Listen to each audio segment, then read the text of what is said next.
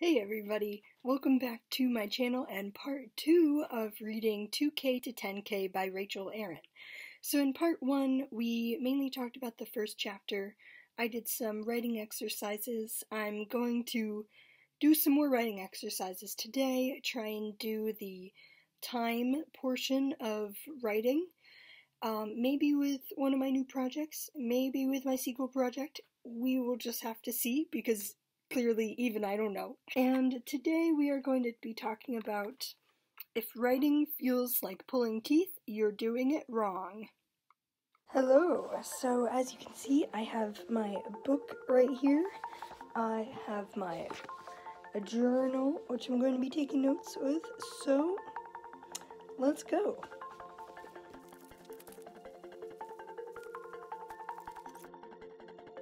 A book is not a battle, nor is it a conquest. A book is a story, and telling it should be an enjoyable exercise. So the next time you don't want to write, don't waste time beating yourself up. Instead, stop and ask yourself why. Why do you not want to do this fundamentally enjoyable thing? What's really going on?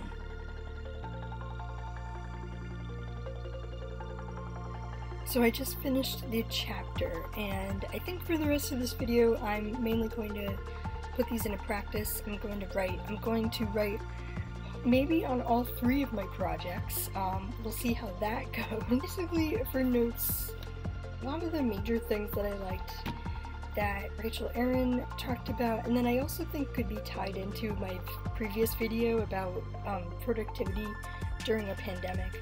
Obviously, Rachel Aaron did not write this during a pandemic. She wrote this in 2013, which, wow. But she talks a lot about how the feeling of failure can be crippling, how it's not only detrimental to your mental health and to your self-esteem, that it's also a huge waste of time. She goes on to say that you're probably thinking about writing the wrong way, that writing is really about entertainment, and whenever she's writing something that she doesn't like, whenever she's having bad writing days, she thinks that maybe the characters were off or her tension was lacking. So then she goes on to say that she treats bad writing days as red flags, that they're not indicative of her as a person or her as a writer, that obviously writing is a profession that she wants to do, but those red flags, those bad writing days, end up being progress and necessary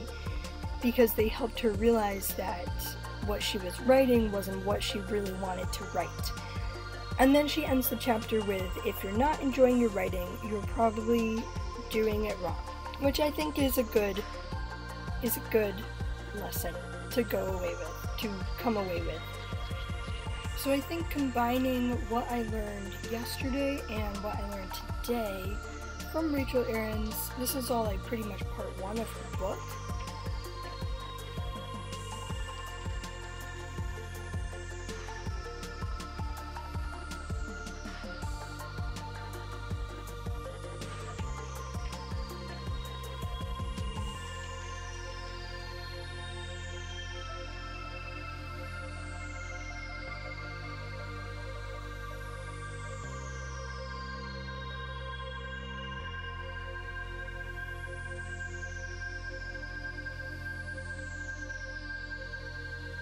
So it's just about 5:30 now. I spent a good hour writing really solidly.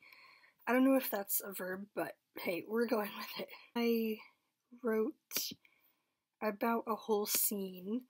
My attention did drop off, like once I started doing other things, once I got distracted by chores and other things, and I think I wrote for about an hour.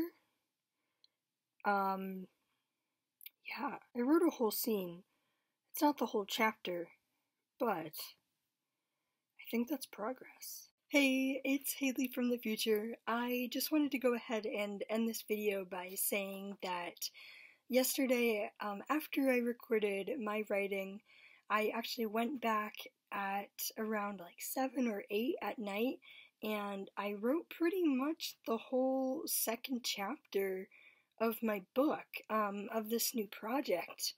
And I really think that's because I had a clear intention in mind, because I had what my past self wrote at the end of the first session to look back on as I was writing in the second session.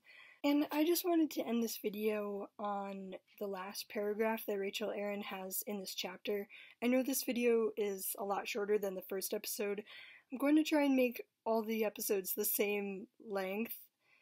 Famous last words, probably. But probably the next episodes will be the same length as the first. But in this case, the chapter was a lot shorter than I expected, so hey, what can you do? If your goal is to become a faster writer, the single most efficient change you can make isn't actually upping your daily word count, but eliminating the days where you're not writing. Also, you'll be a lot happier. That is something that I need to work on. I don't want to write just on the days that there are sprints or just on the days where I'm filming a video, because obviously I can't do that 24/7. There aren't writing sprints 24/7, except for the World Write-A-thon, which is coming up in a couple weeks. I think that's something that I really want to focus on in these next videos throughout this series, and just in my life generally. I do want to write, I do want to sit down and write every single day.